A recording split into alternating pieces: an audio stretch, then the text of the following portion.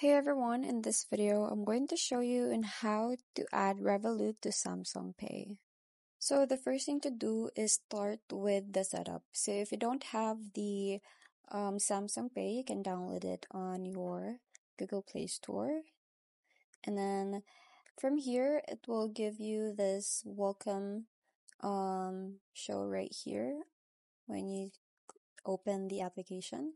And then from here, you just have to follow the instructions. So you can sign up with your Google, your email, or your phone number, or you can also sign in with QR code.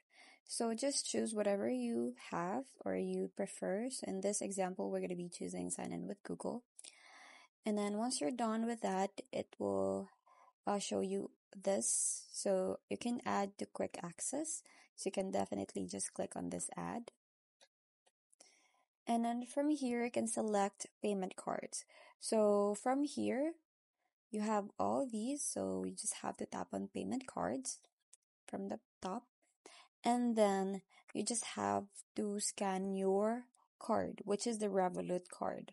So just scan your Revolut card, or you can also manually add all the details like these numbers and the expiry date. Or for quick access, you can just scan it. So it depends on you.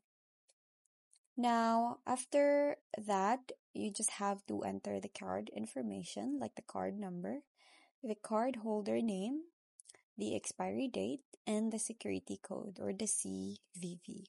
So once you're done filling all these details, you just have to tap on next. And then your card will be added right away.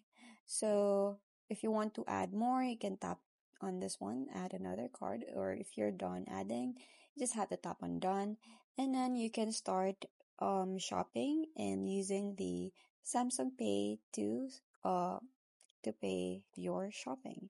And that's it. I hope you found this video helpful. Thank you for watching, and I'll see you in the next one. Bye!